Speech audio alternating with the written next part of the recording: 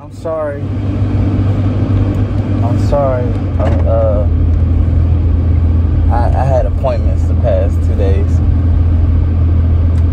I'm sorry. I'm just not getting back to y'all. That's one thing.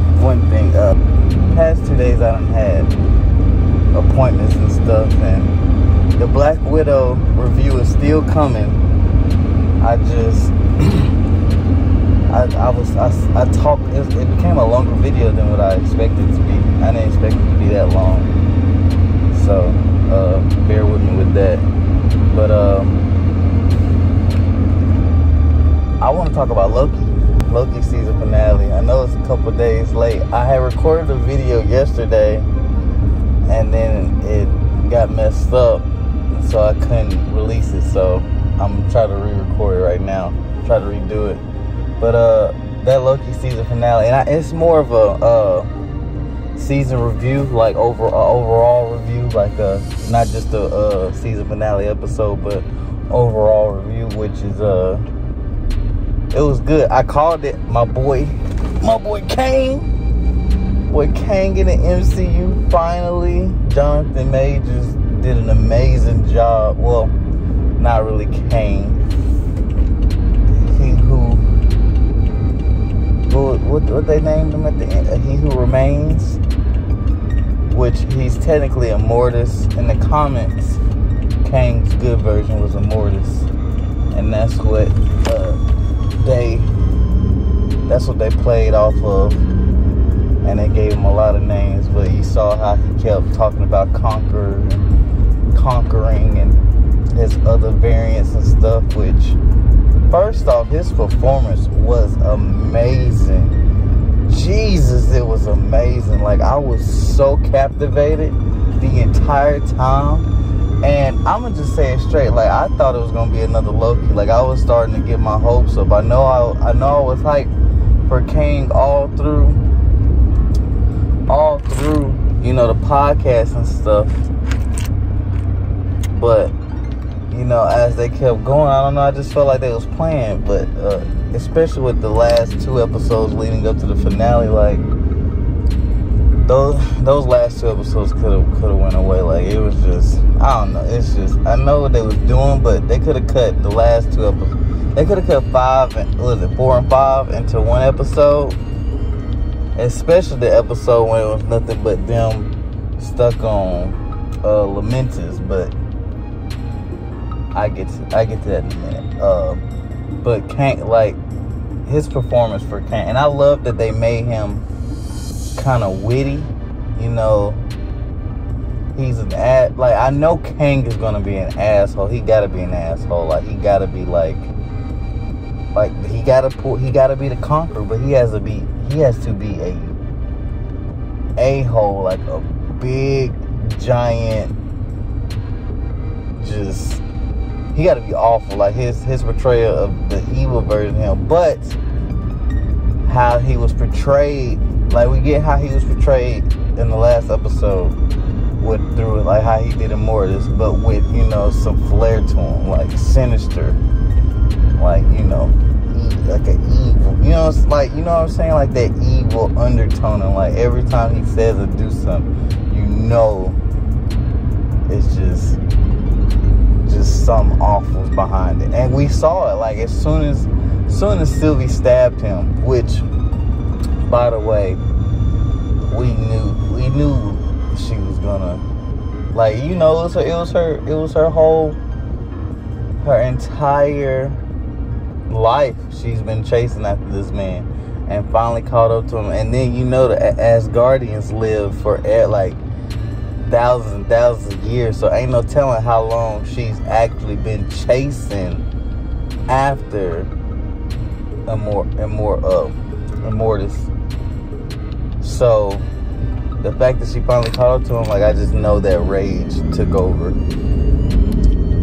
and she killed him. And then just the fact that we started seeing, like, did you guys notice, like, it was like the perfect spiral, and then as soon as she killed him, like, the perfect spiral, like, it started going down first, like the branch went down first. I think it was like, you know, like going into madness, and then all the branches like started splitting off, and then all the split offs had split offs. It's literally like if you look at your arm and your like red, like your veins and stuff, how like they all like, you got your big veins and then your small veins, and just like just veins you can't see. Just it was crazy how they did. Like, the first off, Marvel's like VFX and how they like do their shows and their movies, and like the visuals of their stuff is beautiful. And how they did it was so dope. And it was crazy just watching it. Like every time they were saying something, it was just splitting off everything, just going haywire.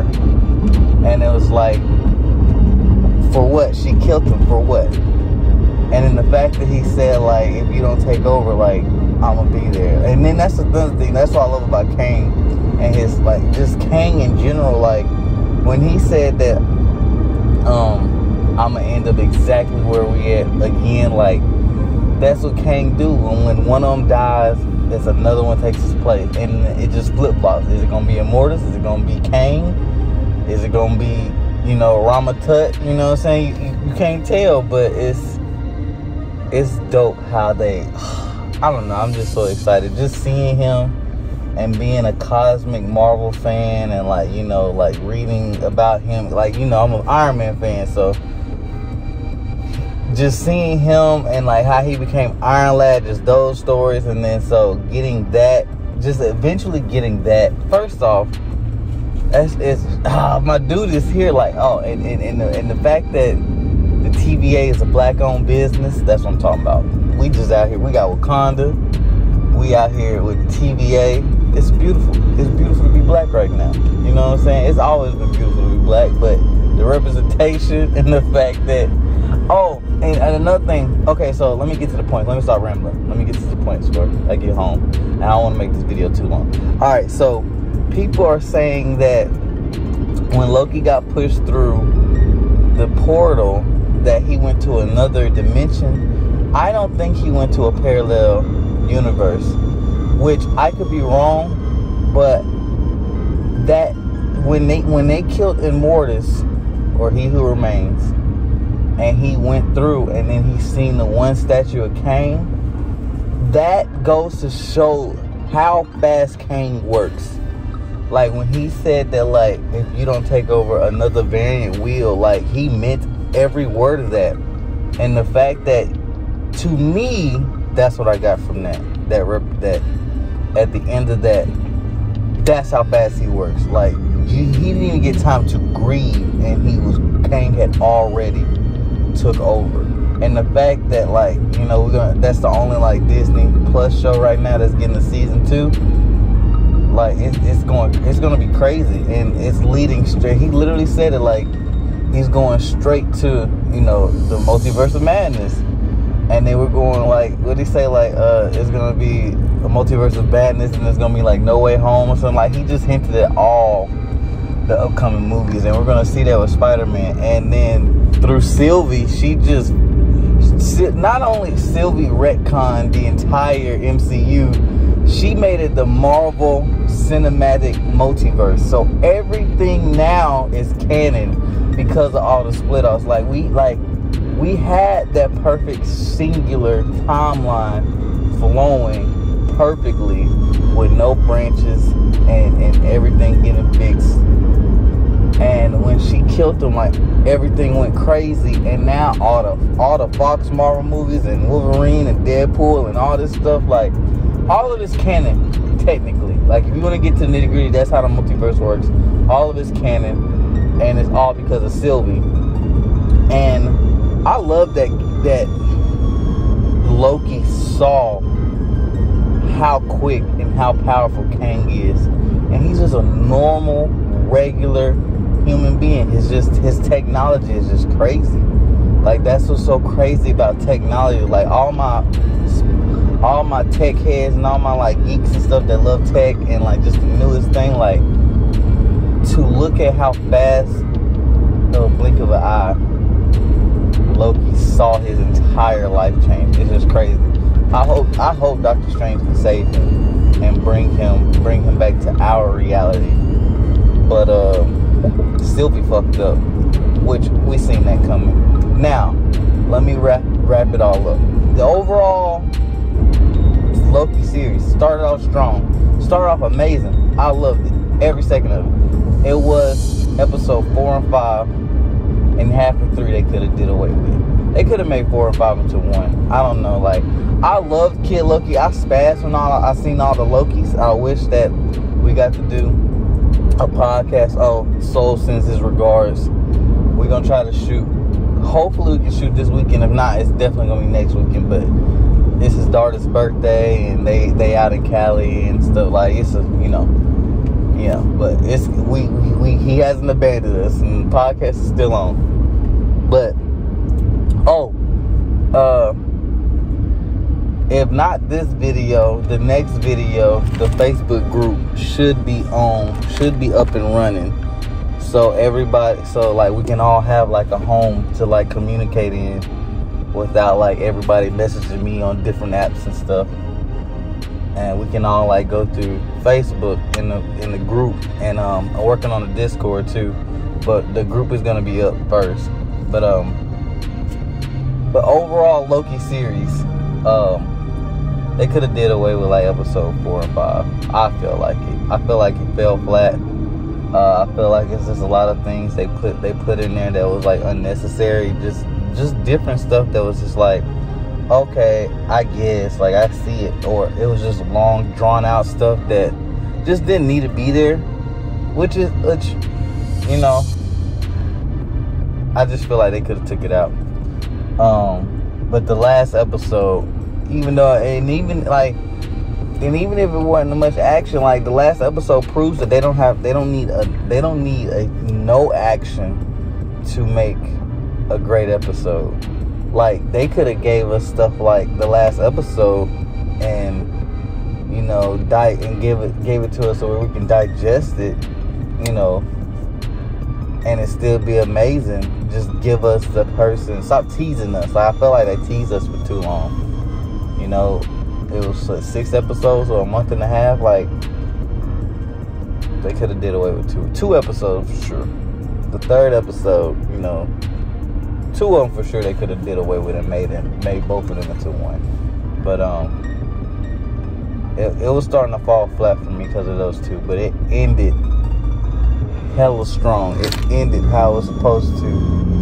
It ended on a note that way bigger than what I expected. Like, I knew Kang was coming. I knew Kang was there some way, in some form or fashion, because of Ravonna Renslayer's character.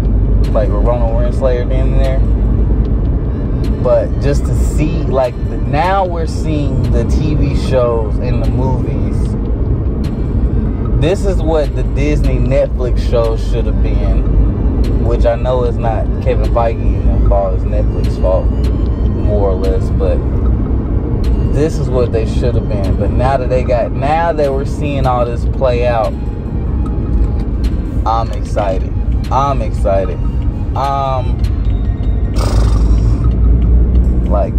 need Dr. Doom next. Like, we got Kang, I need Dr. Doom.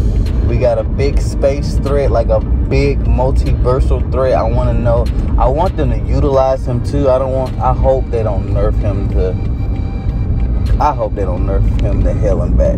But they need to utilize every ounce of Kang. And they need to make it to where like Kang is always there. I don't know, that's how I would use him.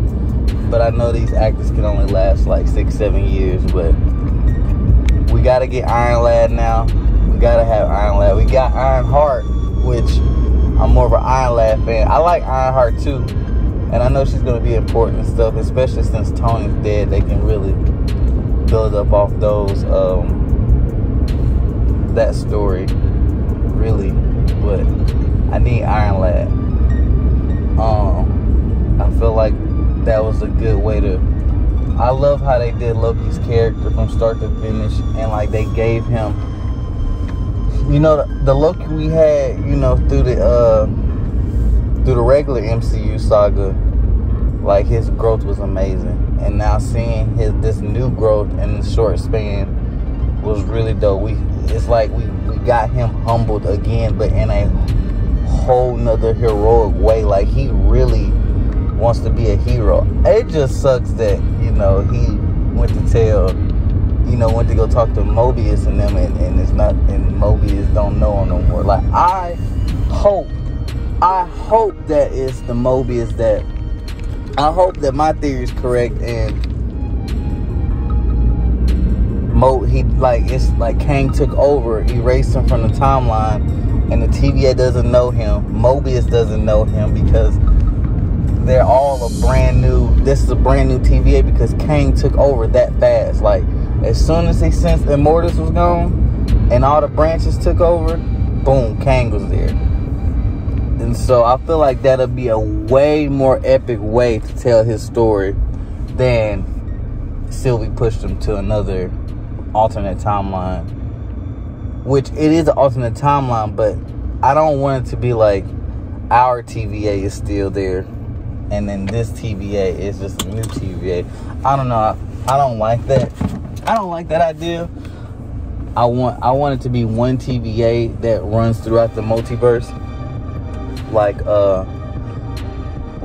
how it's like, you know, like it's different entities in Marvel, and each one of them, like when you get into the multiversal entities and the multiversal like groups and like collectives of the Marvel universe, it's only one of them that sits for the entire multiverse. And then when you get inside each universe and pocket universe, then there's different like versions of heroes and villains and stuff like that. But when you're in a grander scale, there's only one of them. So I hope and pray that there's only one TVA sitting outside the realm of time watching all this, because they watch all the spirals, and Immortus had the perfect sacred timeline, and Sylvie fucked it up. So it wouldn't make sense for the TVA that's there to be different TVAs now. You see what I'm saying? Like, I don't like that idea. I hope they don't do that. That's my thoughts. That's we need Blue Marvel now. We need Gladiator. We need Sentry. We need Nova. We've been needing Nova. Nova got his whole origin story in fucking Infinity War, and he's still nowhere to be found. So the cosmic MCU is fixing to turn up. The Marvel Cinematic Multiverse is at its birth, and everybody can come back. Anybody can show up now.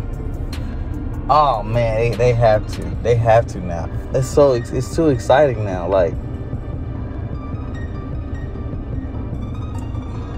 No Way Home has to have all the Spider-Mans in it now. They have to now. Like, Loki set it up perfectly till all this shit can happen. And everybody's saying they don't want Kang to linger for too long. No, I want Kang to be there the whole time. I want Kang to be like this super threat. Kang is so powerful that cosmic beings have to step in. So like the Eternals movie, like them coming in now would make sense because of Kang if they tell the story right, which I don't believe they will. I believe it's going to be more grounded, but they have to like talk about like Kang somehow. Like, Kang has to be this super threat along with, you know, a Earth villain. Like, they gotta have a big Earth villain, an overarching multiversal villain, and then like an overarching space villain. I know that's asking for too much, but I feel like they can do it. I feel like they got so many actors and directors and stuff now. They can have the Earth story with, like, you know, New Cap and everybody doing their like Earth stuff.